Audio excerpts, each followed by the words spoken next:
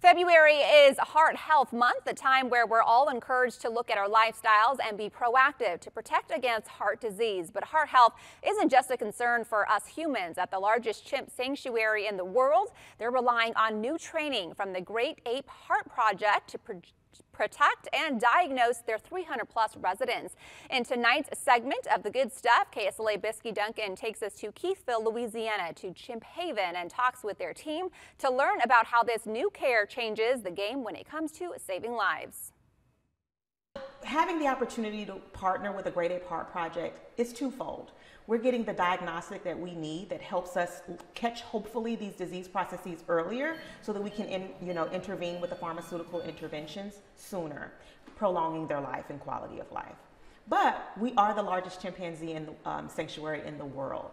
So with that information, we are able to provide the Great Ape Heart Project with more data that they need to better understand what cardiovascular disease looks like in the chimpanzee. And so it's a win-win for both of us.